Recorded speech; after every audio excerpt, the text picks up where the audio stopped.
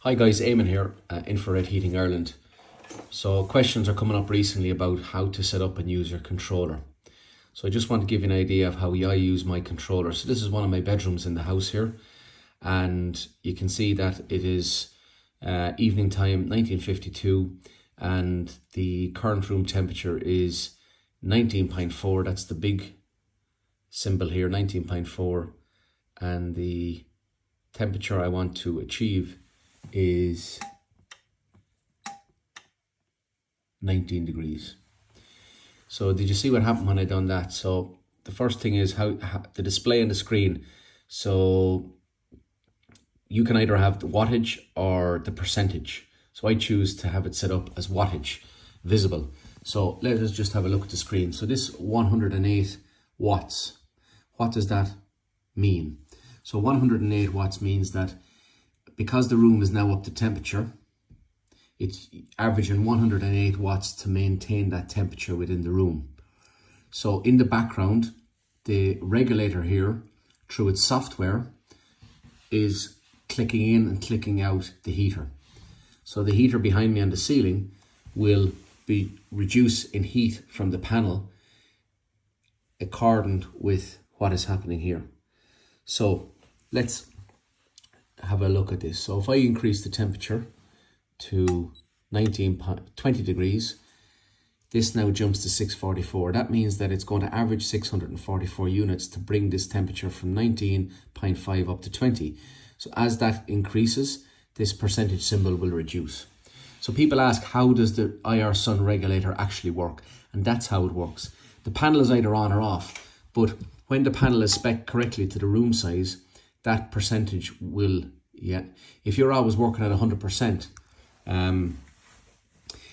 it means that the panel is not on long enough, or with the outside temperature being so low these last week, it means your panel is possibly working overtime because the panel is spec'd to the size of the room. So let's have a look at a couple of the features on the controller. Well, the first thing you need to do is to be able to monitor the energy consumption.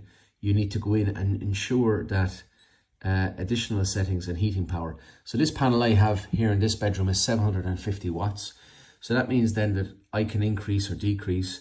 So we have a 300 watt, 600 watt, 750, 900 and 1050. So when we go back in here, then we can go into settings, we can go into consumption. So this will give you an idea of what my bedroom here is using in the house every day. So you can see the date here. So on the app, you can put in what you pay for power and it'll give you, but on the regulator controller, it'll just tell you how many units you've used. So today I've used 2 units so far. The 11th, yesterday I used 2.7 and so on, so on. So that'll give you an idea. If I go into month, I can see that for November, I've used 50 units of electricity. So 50 units of electricity at 30 cents per unit. This is what I'm paying, 30 cents per unit, is 15 euros. So last month I spent 15 euros heating this room. And this month so far, I've used 21 units of electricity. Now, people might say, oh, I'm spending a lot more than that. But understandably, look, I've spent here a lot of money on insulation. And I expect then that because I've spent money on insulation, that I'm going to have less running costs.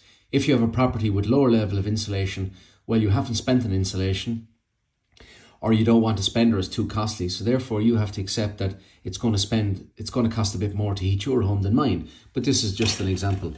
And this is very good. So I have a couple of bedrooms, and this is kind of the energy consumption I'm seeing using the IR sun regulator. So what else will we look at here? So you can see what else on the screen.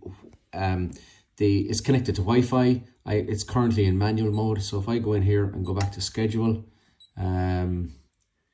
it's now actually turned off because it's currently 19.8 in the room and the set temperature is 19 and it's using no watts.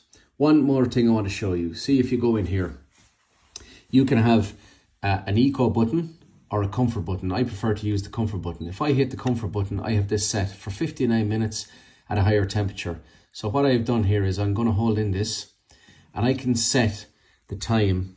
So I'll adjust the time. So I can adjust that time there and then adjust the temperature. So a boost is that if I'm passing the room, I want to just pop in and, you know, feel like a bit of a boost of heat, I can just put it into comfort mode. So that means then that it'll say in schedule, and I'll just hit comfort mode and that's it. And you'll see there 59 minutes, it's on comfort mode. So it's gone up to, it's using now averaging 183 watts for the, to get it up to 21 degrees. That's what the software within the controller is telling me, that it's gonna use on average 183 watts to get it up to 21 degrees based on how that information is being recorded in the device, and that's what's telling me. And the final thing is, if I go back in here and I turn off comfort, right? This is what I see a lot of people doing. They manually just adjust the temperature, right? But see what's happened. This symbol changed here. If I go in here, it's now gone back to manual mode. So I put it back in schedule and press home. But if I adjust the temperature here, I just press down. Do you see the way it goes back to manual mode? So if I was to walk away, that would stay at that would want to maintain 18.5 degrees because I've manually touched it. It's after knocking it out of schedule mode, it's gone to manual mode. So in order to put it back to schedule mode, I need to go back in here and do that. Okay guys, there's just a few points on how I use my controller in a bedroom. But then you could have a living room and you turn it on in the evening time till night. And that's it. So, okay, thanks guys.